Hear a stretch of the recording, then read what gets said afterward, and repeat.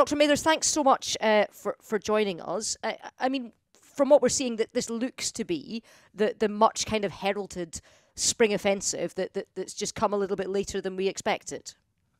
Yes, exactly. I mean, as far as we can tell, this looks like the start of the spring offensive, counteroffensive. I think it's worth pointing out, though, that for some weeks and months, really, the Ukrainian forces have been laying the foundation for this action by trying to undermine Russia's ability to wage the war by targeting, behind the lines targets such as ammunition and fuel supplies and transport links and commanding headquarters, these kinds of things to try and weaken the Russian forces as much as possible before they then go on to the offensive with the Western provided weapons and the Western provided training and so on that their armed forces have been benefiting from. Yeah, I mean, I remember when Zelensky was going around the European and Western capitals, kind of shaking the hat, if you like. He was very specific about the sorts of weapons that he wanted and the way in which he wanted to deploy them. So it looks as if there's a real plan that's been laid down for how this counteroffensive is going to go. Yes, absolutely. This will have been planned for quite some time, obviously taking into consideration the nature and the extent of Western provided weaponry and also training, which is really important to remember that, quite a lot of Ukrainian troops now have benefited from being sent to various Western countries, have received specialized training in, how to use various kinds of equipment, but also in things like tactics, and then have been sent back. So there's a lot of effort and resources have been invested in preparing for this counteroffensive and preparing very carefully. So they wanted to kind of take their time in the sense and wait until they felt the moment was absolutely right. Now, in terms of the kind of, it's not just the boots on the ground, it's not just the land that you seize, it's the land that you hold. Are we seeing any breakthrough in terms of control of territory from Ukraine?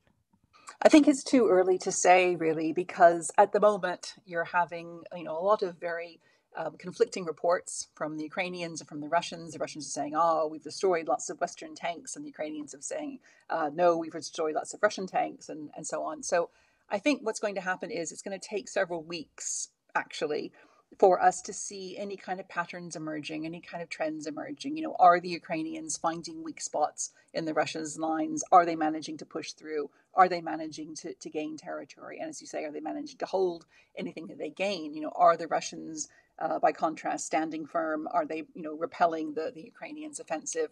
Are their lines holding really steady? Is their morale improving, because the Russian military's morale has been very poor for many, many months now, really almost from the very beginning of the mass invasion back in February 2022.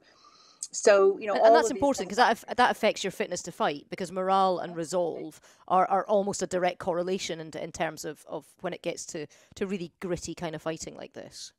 Absolutely. And I think what we need to remember is that many of the most experienced and best trained and most highly professional of the Russian forces were lost in those early months of the war. And so, this includes a lot of commanders, a lot of very senior officers. And it's not easy to replace such people. It takes time, training, and experience to replace such people. And so, a lot of the soldiers who are on the ground are these people who were mobilized quite quickly back in September as a result of Putin's call for partial mobilization. And the degree of training that they have undergone is really questionable. I think it's been very patchy. And we've seen a lot of complaints on the part of Russian soldiers' families that they're being sent to the front without appropriate training and equipment, underprepared, really very vulnerable to being killed at the front. And we've seen a lot of those troops killed already. So I think, watching Russian soldiers' morale is going to be a really important part of how this counteroffensive unfolds.